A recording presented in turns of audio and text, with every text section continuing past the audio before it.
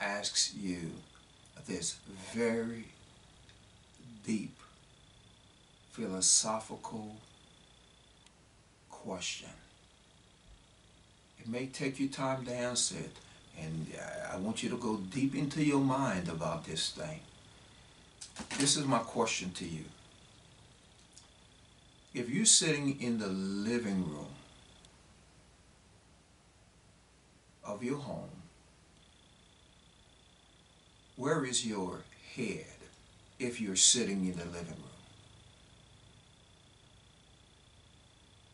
Have you thought about it? Do you have an answer for me? You probably think that's a silly question. So why would he ask something like that? If my body is in the living room, then my head is in the living room. If my head is in the living room, then my body is in the living room. If I'm alive, yes, that's actually the answer. But why is there such a discrepancy and such a great issue when it comes down to Jesus Christ sitting at the right hand of the Father and the body of Christ is disjointed from him? Well, let's look at what the Word of God said in Ephesians 2:6. Look what it says, beloved. And, meaning God, and God has raised us up together and made us to sit together. Where? Where is God sitting together? In heavenly places. Where? In Christ Jesus. We're sitting now in heavenly places in Christ Jesus. Beloved, where Christ is, so is his body. Amen? Does that make sense? I think it does.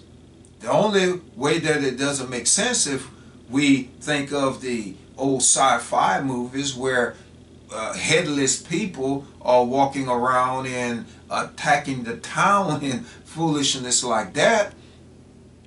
But beloved, when you put it together, you recognize that what God says in his word is very real.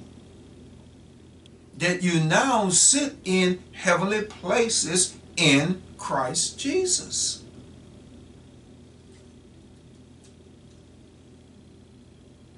Beloved, God wants you to know this necessity of one's need of the other. God's, Jesus as the head, and the church as the body. Not as though Christ needs us, but we are needful to Christ to fulfill God's plan, the head and the body.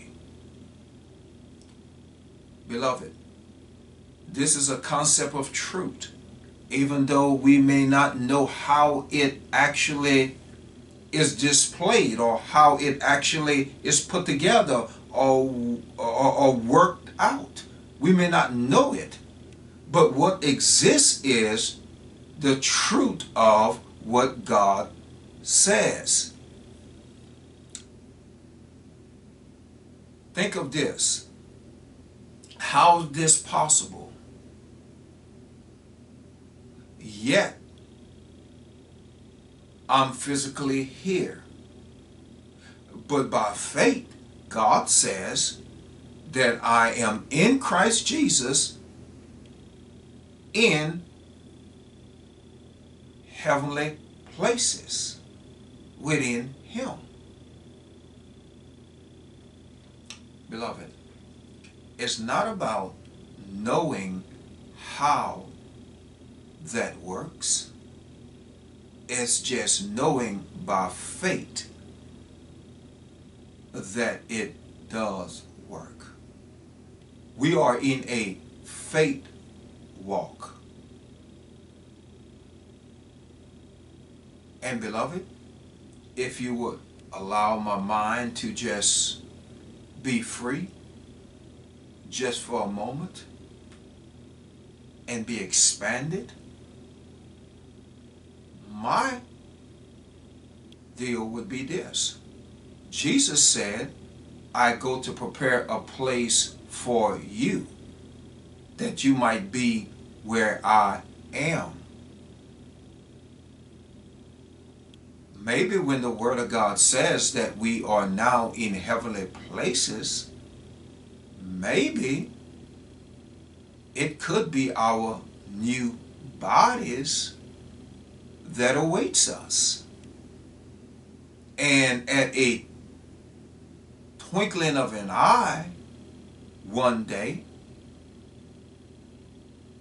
we will be united with those new bodies that have already been prepared for us by the Lord Jesus Christ, as he said he would.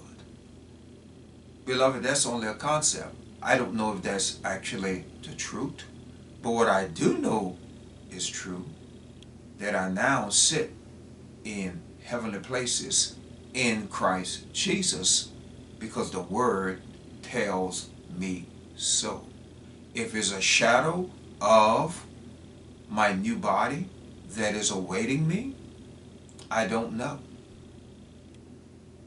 Sitting in a reservation for me, and God sees it as already done, so that body that awaits us is already prepared and already ready for us to receive it. In other words, it has been reserved for us. Amen? You ever got a table reserved for you at a restaurant? Nobody can sit on that table because you have reserved it. It is waiting for you. Though you're not sitting in it now, the staff at that restaurant already see you there and who's going to be sitting there. And I believe the same way God sees us already there in Christ Jesus. Beloved, our God is good. He's full of love and mercy. He wants to show us off. He's such a gracious and loving God. Beloved, be blessed this day in Jesus' name.